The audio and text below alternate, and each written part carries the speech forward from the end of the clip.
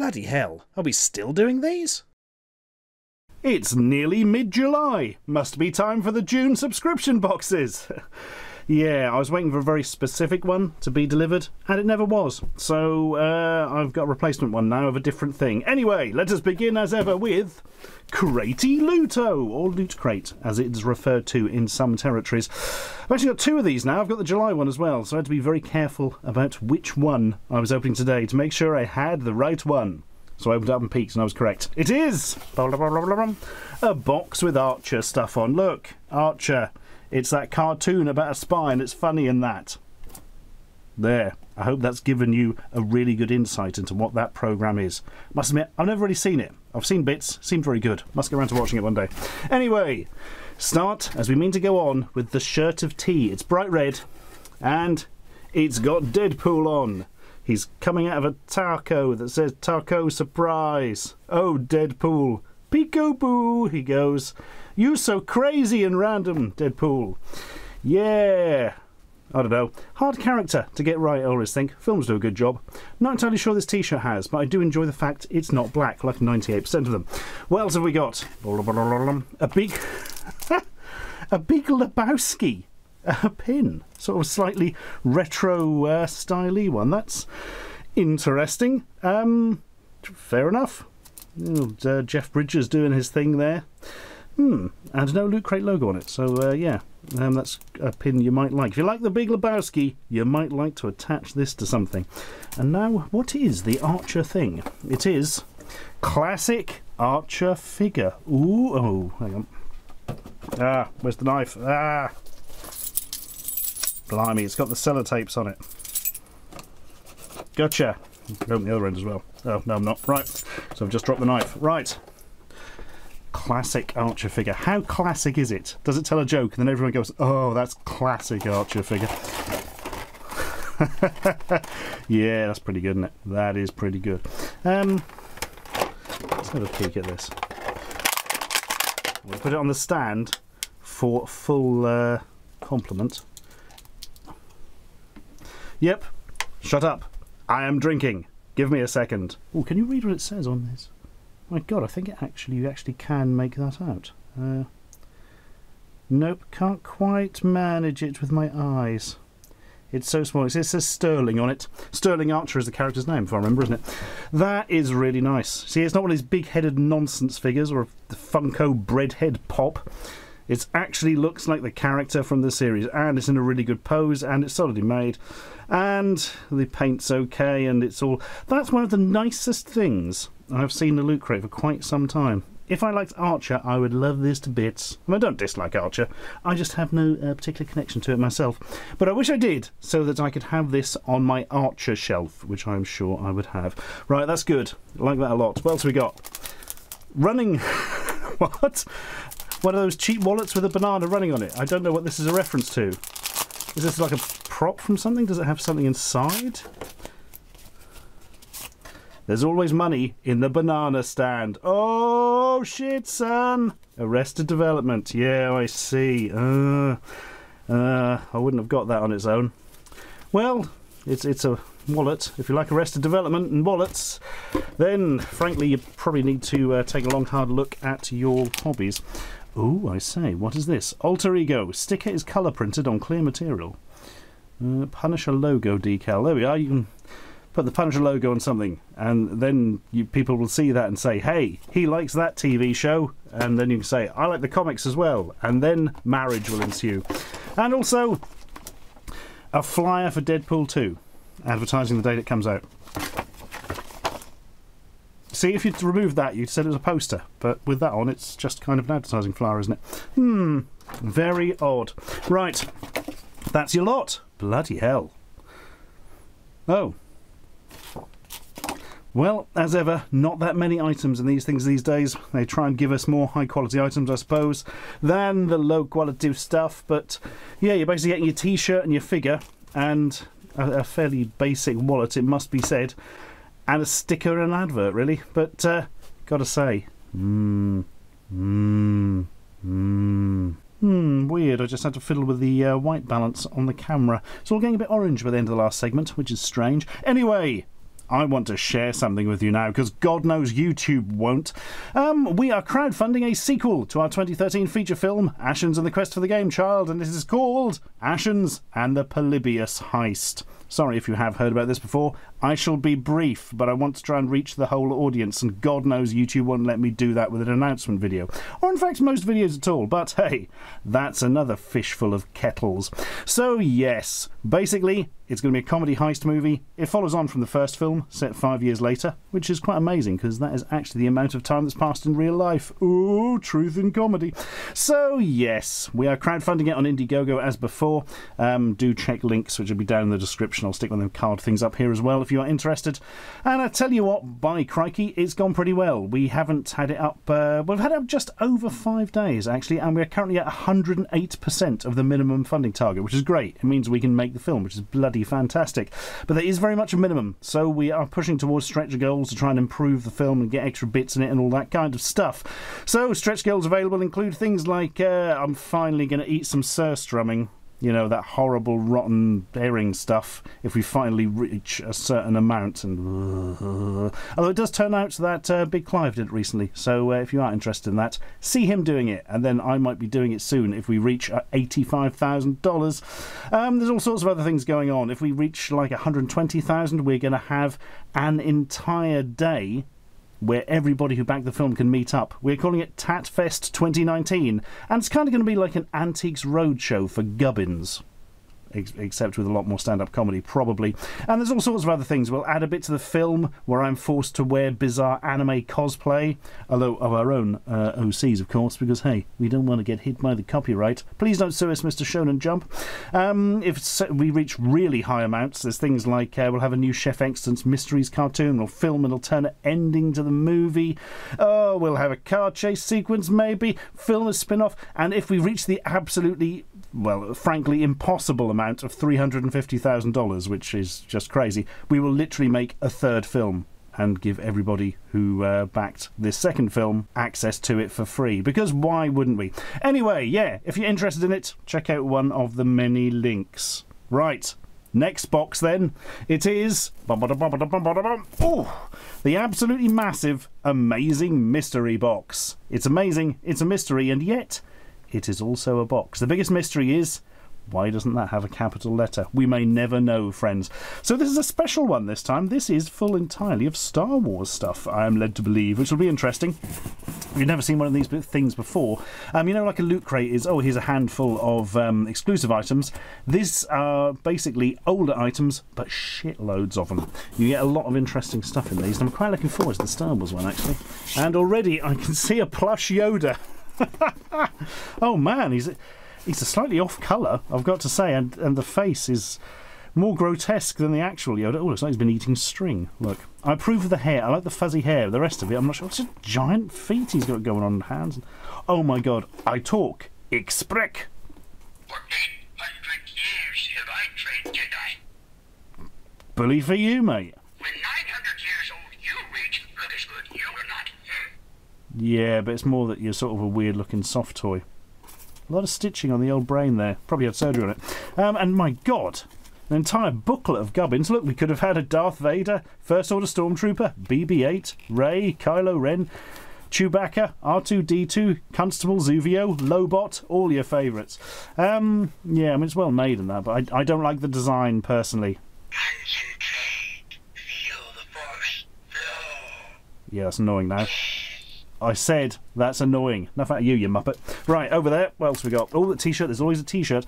I believe if you use the voucher that I've put in the description for the old box here, you get 2 t-shirts as opposed to 1. So that's something, isn't it? Ooh. Ooh. I reckon it's a lightsaber. Oh, yeah, look at that. Oh. Dun, dun, dun, dun, dun, dun, dun. May the force be with you. Oh, that's a nice sentiment. Yep, it's a lightsaber, I believe. Well, based pretty much on the one Luke is holding aloft in the famous poster for the first Star Wars film. In fact, that's what this may be taken from. I'm not 100% sure. But yeah, that's rather nice. I like it. Well done. Next up, Star Wars Micro Machines. It could be an X-Wing fighter, or a TIE fighter, or that's the Is that the Phantom from Star Wars Rebels? I believe it is. Right, let's open up and find out. I'm not generally a fan of micro machines as a thing. I always used to like the ones with little cars, with little wheels and things, back in the day, but these days... That's so exciting. This is odd. Well, Stars is... It has a hole for a stand, but doesn't come with a stand, so that's irritating. But it's a gold Jedi Starfighter.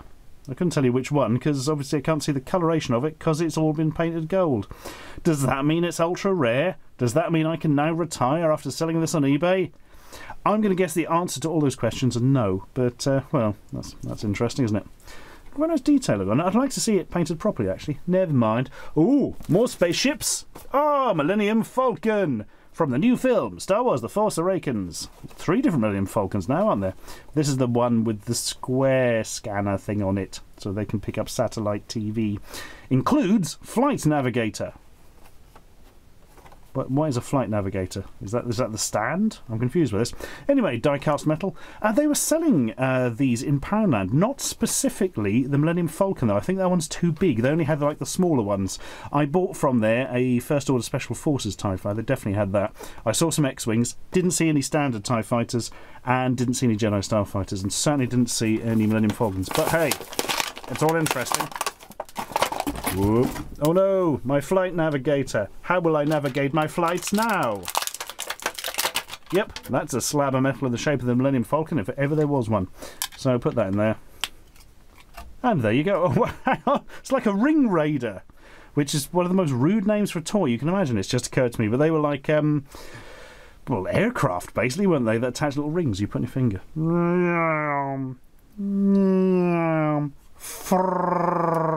That sounded a bit like Chewbacca. Right, I'm going to have to hone that impression over the next few months. Anyway, that's quite nice, isn't it? You can't complain with a metal model of the Millennium Falcon. My grandmother always said it, and she was never wrong on that. Next up, some proper bloody Star Wars action figures. From The Force Awakens. Look, BB-8. I don't think I have a BB-8 in that scale. Now I do. Unkar's Thug, everyone's favourite. That means he works for the Simon Pegg character. And Jakku's Scavenger. So basically, we've got Guy who's eating a harmonica and steampunk mummy. Fair enough. And also some giant rocket-firing shit that nobody wants. Oh, sorry, firing net. Go on, let's open her up then. Well, I don't have either of these figures because, frankly, they appear on screen for like 0.4 of a femtosecond, don't they? But still longer than Constable Zuvio, who, as we said before, didn't appear on camera at all. Ooh, look at that. It's all a little bit dark. Looking through the viewfinder now, it seems to have turned off the auto white balance since I told it to stop going orange. Well, that's annoying, isn't it? Yeah. As ever, these were always the most really well sculpted figures, you know. Can't complain with that. This guy. I like the way he's made his own sandals out of bits of crisp bread or something. Yep, well, that's him, isn't it? Was he the one on the, like, robotic horse thing at the start who tries to steal BB-8? Ah, it must be. That's why he comes with BB-8 and a net. You see, it's all making sense now. Go on, then. Let's fire it out of this so it goes behind the sofa and is never found again. Pop that in there. Click. Pop that in there. Click. There we are. Pew, pew, pew. Rubbish. What's BB-8 like? No, it's not great, actually. It's not up to the standard of the others. The head moves around a little bit. And all right, not awful. But, yeah, the proof of the pudding is in these figures, my friends. They are quite nice. If you should want them, maybe there are other ones available in different boxes. I don't know. I've only got this box. That's how that works. Also, ooh, BB-8 mini light. Oh, my God. Try me. How? All right, remove that for the batteries. Oh, there we are. Push on the top, and it glows. A light roughly in the shape of BB-8. Oh, there we are. I actually tell you. Remove isolation tab. That sounds like a torture method or something. Put him in the isolation tab. Well, that's a night light to amuse the children and stop them being terrified that they're going to be eaten by Unkar Plutt in the middle of the night. Because, hey, I know that is a worry for kids everywhere. That's quite a nice little thing, isn't it? And finally... I don't know why I said and finally. There could have been something else, actually. No, this is... I was correct. And finally... I don't know what the hell this is. A towel or something? Oh, God, I can't work out how to open it. That's a bad start. Right, I've got one end. Bear with us, folks. We shall get there. It is a towel. Bloody hell. Hang on. It's like a massive beach towel. Ha!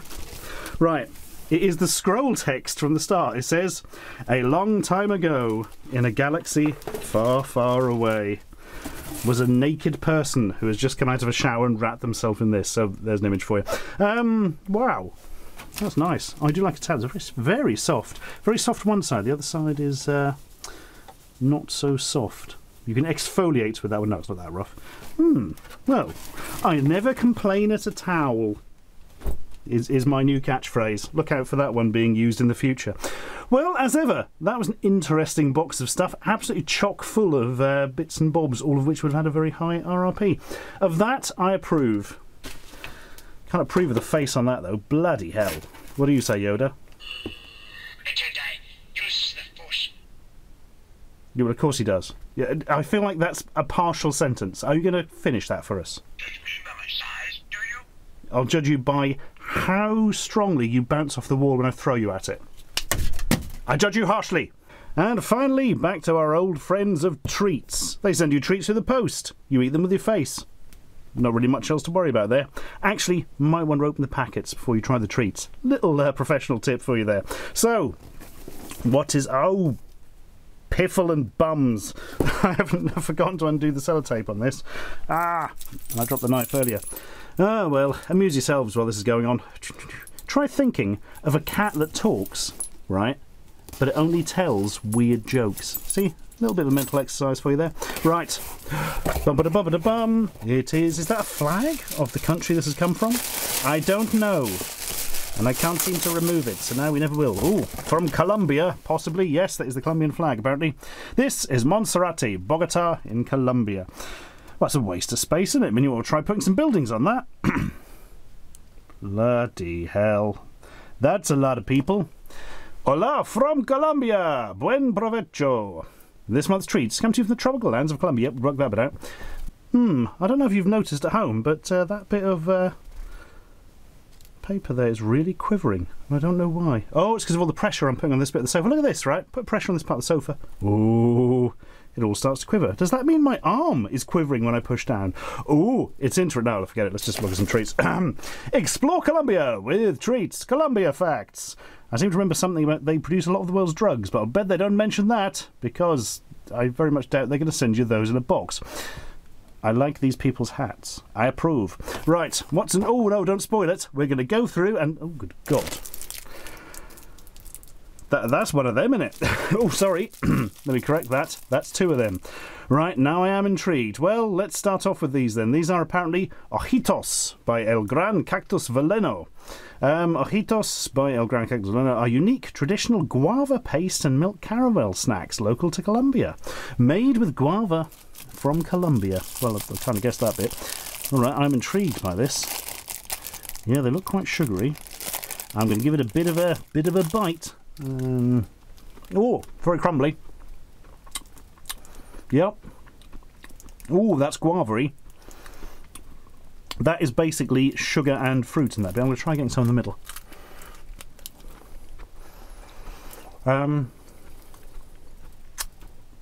Ooh, yeah. Middle's quite caramelly, as they describe. These are quite nice. They're very, very fruity for a snack. Good start. Right, let's start jump cutting quite quickly. Achiras or Achiras, not sure. Del Huila from Calidad da Tradicion. Calidad, I can't remember how to pronounce that. Well, the important thing is these are cheese biscuits, and apparently they're gluten-free, so there's the thing. They look quite biscuity. Ooh, they're quite hard. They're quite subtle, actually. Not overly cheesy. A little bit more as you chew onto them. Yeah, quite like those. Those are good. That gets the thumb up seal of approval. Fnurp. And now, from those morally challenged people at Nestle, it is Cocosetti. Or Cocosette, maybe. Tastes of cocoa. Or something. Cocoa? Hang on, let me read the description. Cocosette are chocolate-covered and coconut-flavoured wafers. Oh, I hate coconut. This is going to be great. Right, let's see if I can open it. And... yeah, it's just going to be a wafer full of coconut in it. Oh, God. Well, Bloody coconut. Actually, that's my review of these. Bloody coconut. This is more like it. Jet milk chocolate. Apparently the most popular chocolate in Colombia. Ooh. A little bit funny, a little bit of heat bloom going on. This is where things get, chocolate gets a bit warm and the sugar comes to the surface. Oh yeah. That is a decent chocolate. Tastes different to the milk chocolate we have locally, but it's good. It's not like Poundland Advent Calendar chocolate or something. That is pretty good stuff. Yeah, I can see why that's popular. A spooky unmarked treat. Although I worked out from the piece of paper that these are panelitas de arequipe or something. Traditional milk, caramel and coconut candies made from fresh coconuts. Great.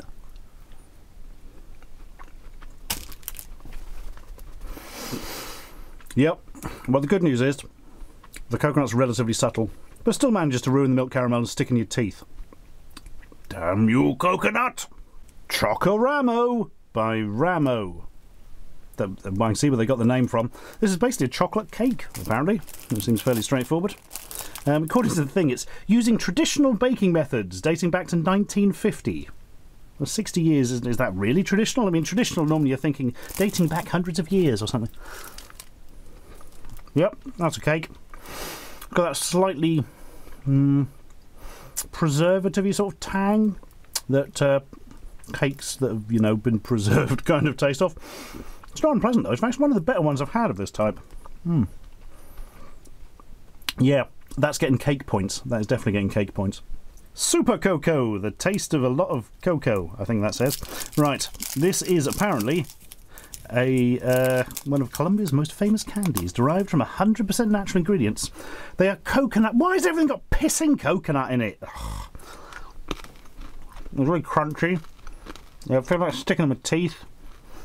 Has that kind of molasses type taste to it. Oh, yeah, it's going to be a coconut, you know. An excellent treat. What's up with the weight balance today? That's better. An excellent treat for coconut lovers. Yeah, great. Brilliant. It's going to be... Oh, I'm physically choking on it. It's getting brilliant. There's shards of it going down my throat. And it's going to be stuck in my teeth for a week. Brilliant. Just brilliant. Thanks, coconut. The girl. So, besitos de quesito cheese snacks. Real cheese, baked, not fried. They look very, very spherical. But how do they taste? Oh, God, they look inflated.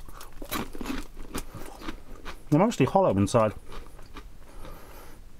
I can't taste anything, but I can't tell if that's because my mouth is still stuck up from this damn Super Cocoa thing. I'm going to try another one. Ooh. Ooh, no, these aren't great. Oh, they've got that kind of slightly... very faint cheese flavour, but it's one of the sort of cheeses that tastes a bit gone off. Oh, that's a bit unpleasant. I feel like I'm eating the eggs of some alien, and the eggs are slightly rancid. Oh, that's not good. Oh, stay behind the box. Take the taste away with Piazza vanilla flavour. Well, I think we can guess what these are. These are wafery things that you shove in your gob like. I can work that one out. Vanilla flavoured, I'm guessing. Oh.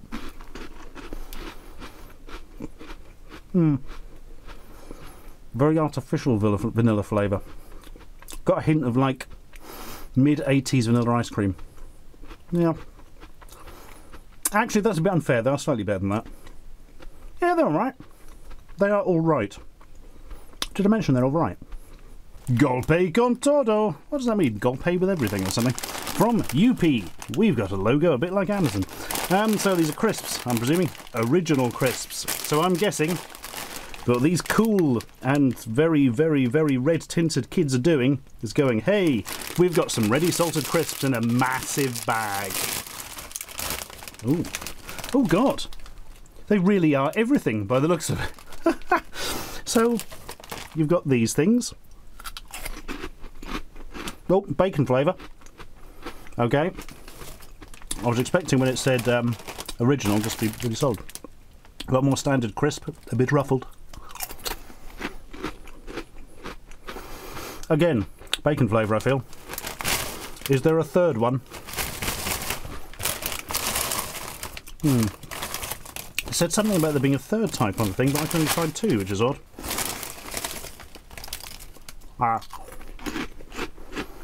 Yeah, they're quite good. Oh, hang on.